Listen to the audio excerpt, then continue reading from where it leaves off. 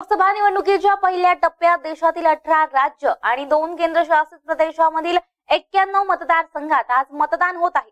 विदर्भातील 10 पैकी 7 मतदारसंघात मतदान होणार असून त्यासाठी प्रशासनाने आवश्यक ती सर्व तयारी पूर्ण केली आहे। नागपूर, रामटेक, चंद्रपूर, गडचिरोली, भंडारा, गोंदिया, यवतमाळ, वाशिम आणि वर्धा मतदारसंघात आज सकाळपासूनच मतदानाला सुरुवात झाली आहे।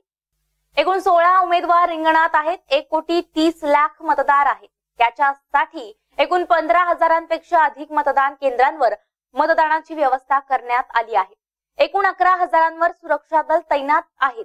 गडचिरोली जिल्ह्यातील 500हून अधिक अतिसंवेदनशील मतदान केंद्रांवर अतिरिक्त सुरक्षा तैनात करण्यात आली आहे। नक्षलग्रस्त गडचिरोली चिमूर मतदारसंघासाठी अतिरिक्त सुरक्षा दल तैनात करण्यात आले असून 3 हेलिकॉप्टर्स तैनात करण्यात आली आहेत।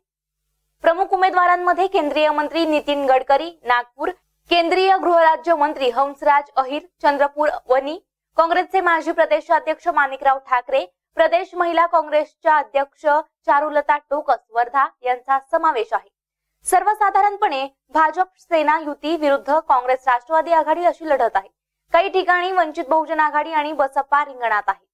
मतदान होत असलेल्या 7 पैकी सध्या 4 मतदारसंघात भाजप, 2 ठिकाणी सेना आणि भंडाऱ्यात राष्ट्रवादीचा खासदार आहे। भंडाऱ्यात राष्ट्रवादीने विद्यमान खासदार मधुकर कुकडे यांना उमेदवारी नाकारली आणि त्यांच्याऐवजी नाना पंचबुद्धे यांना रिंगणात उतरवलं आहे।